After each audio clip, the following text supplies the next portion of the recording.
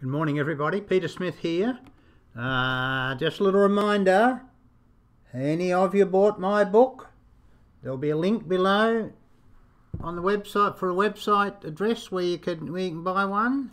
It's a good read. I've been trying to get some opportunities to do some speaking engagements with this. Talk about that a little bit later on. Well, I'm over here in New York.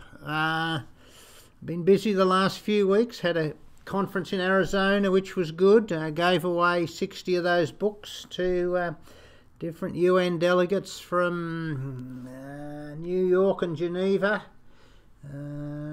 Transatlantic Christian Council is going to pay me for those, which is nice. I went and had a week with my brother Bruce and his family in California near San Diego, which was very nice. Reasonably warm. It was good. Good where he lives at Del Mar. Very nice little spot. A little bit left wing over there, but you can't have everything. And then I'm back here now in New York. Been back a week. Negotiations for Commission on Social Development is ongoing at the moment. So I did a little flyer here about sexual and reproductive health. It snuck in last year, which was unfortunate. So I'm trying to encourage them to not have that bad term, because it includes abortion. We all know it includes abortion. Some pretend it doesn't, but we think it really does, so it's best not to be in there. Just a genuine reference to health is fine and all you need. Now, yesterday I had a little bit of fun in conference room 5. First Minister of Scotland was there, Nicola Sturgeon. She'd snuck over once before.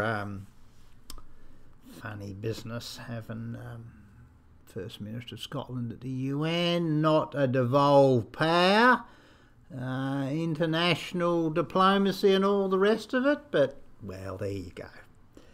So I sat in the meeting and heard a lot of nonsense and carry on, and sadly she's going to go for a second independence referendum. She was very, very certain about that, and sort of thought that, oh, well, you'd be independent but all still around the same table. I thought, what a load of nonsense. Anyway, so I thought I'd ask her a question about, all this transgender stuff and what she's wanting to do in schools, and I said, very concerned about my grandchildren. My daughter doesn't want them taught transgender stuff, and would she be taking children out of parents' custody because they don't go along with all this nonsense? And oh no, she says she's not going to be doing that, but I wouldn't trust her. And then she goes on about LGBT stuff in school, and I says, well, yeah, a lot of parents mightn't want that sort of stuff for their kids. But anyway, she said we could talk on for hours, and we could have. But anyway, there's a National Review person was there that did a little bit of a story. So I'll put a link to that too down the bottom. Now, today I'm heading over to Dallas, Texas. That's that little state down the southwest of America. They have bigger cattle stations in Australia than the whole state of Texas. But I guess I shouldn't push that point too much, as this nice church is paying me to go over there to speak about the UN and what I've been doing, and talking about my book. And that'll be interesting. It's a pity we didn't organise it a bit sooner, because I could have just popped over from San Diego. It would have been just stopped off on the way back. But there you go, my carbon footprints. Not as big as Al Gore's, but it's should be okay. Should be okay. I don't know. We could do a bit more with a bit more carbon dioxide. The plants grow better and the trees grow better. Everything grows better if you've got a bit of carbon dioxide, and a couple of degrees. I don't think that's going to hurt us.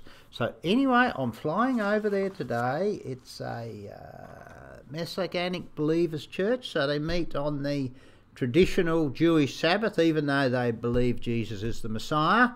So I'll be speaking in a church Friday night, first time, talking about why the world's not overpopulated. So we'll see how that goes, and I'll be trying to sell a few of the books, and then Saturday I'll be coming back and have a week here at Social Development. See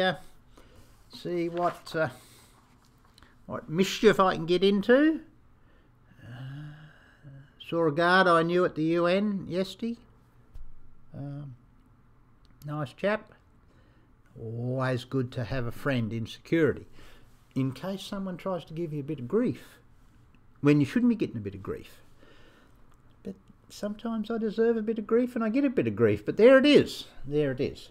So, if any of you out there who watches this prays, please pray that I'll get out to LaGuardia. Okay, a little bit later today. I've never been to LaGuardia before. I normally go to Newark or JFK, so it'll be a new experience. So I'm going to try the Uber, see how the Uber app goes on my phone.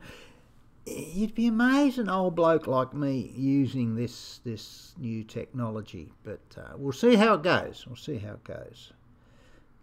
So thanks for watching. I hope this will post up okay. And God bless you.